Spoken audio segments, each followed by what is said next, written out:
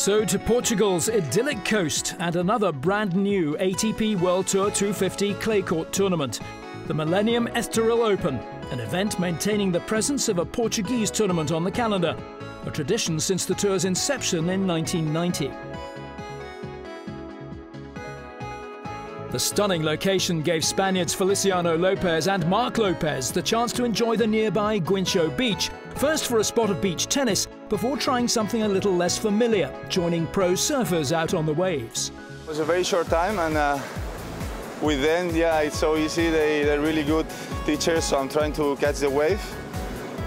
So far it didn't work, but hopefully in the next few minutes I catch one. This is Guincho. This is where all the national good surfers come from. We have heaps of good surfers in Cascais, and this is a huge and really good field for training. You have all the conditions all the year, and having them surfing with us was amazing. You could really feel the passion that they had for surfing. Yeah, it was a pretty cool experience. The tournament is great. The place where we stay, yeah, we have to enjoy this week a lot. It's not only about tennis, you know. Estoril is a beautiful place with wonderful places like this one.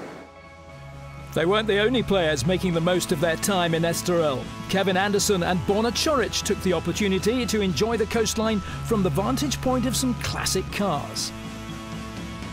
At first I thought it wasn't going to fit, but actually I get in here and it's actually got quite a bit of space. So actually, steering wheel is quite big, but other than that I actually fit quite well.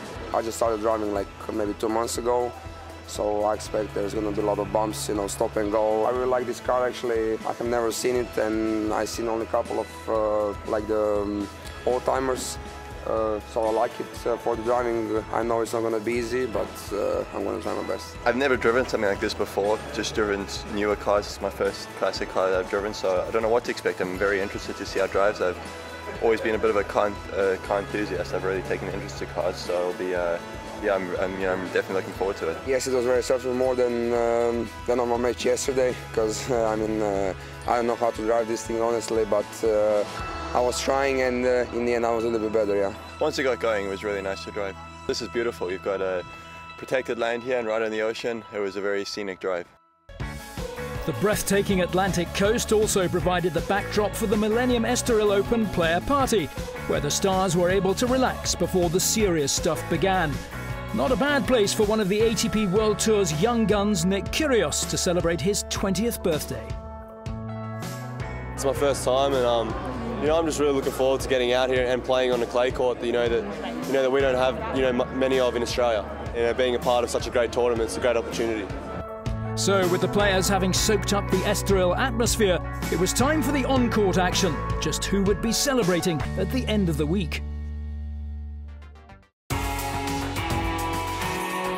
Next week on ATP World Tour Uncovered, who will reign in Spain? We'll have all the action from this year's Mutua Madrid Open. And scaling new heights, we catch up with a man playing better than ever, Spanish lefty Feliciano Lopez.